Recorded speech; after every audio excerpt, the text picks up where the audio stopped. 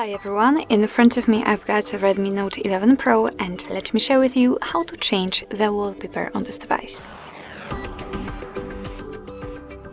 So first of all, let's enter the settings and then scroll down a little bit to find the wallpaper section. And as you can see, I've just entered the kind of a themes, let's say. So this is a huge app which will provide you with the wallpapers, themes, ringtones, and so you will be able to enter it only if you will agree for the terms, which will appear if you will enter the wallpaper for the very first time.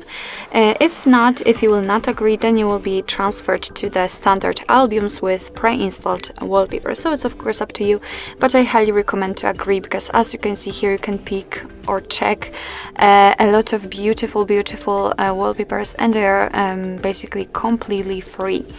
So if you want to check the preview of the wallpaper, all you have to do is to simply tap on it. So let me pick, for example, this one.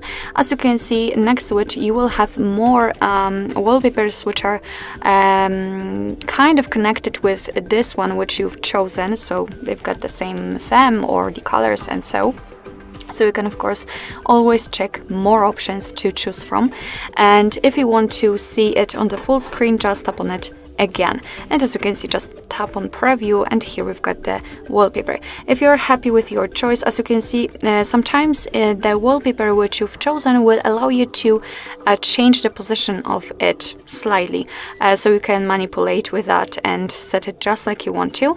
And if you're happy with your choice, just tap on apply here, and right now you can decide where you want to set it. So you can set it as a lock screen, home screen, or both, and I will pick both options. So let me tap on it. Now we can go back, and as you can see, the wallpaper has been applied successfully.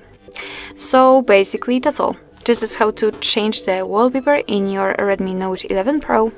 Thank you so much for watching. I hope that this video was helpful, and if it was, please hit the subscribe button and leave the thumbs up.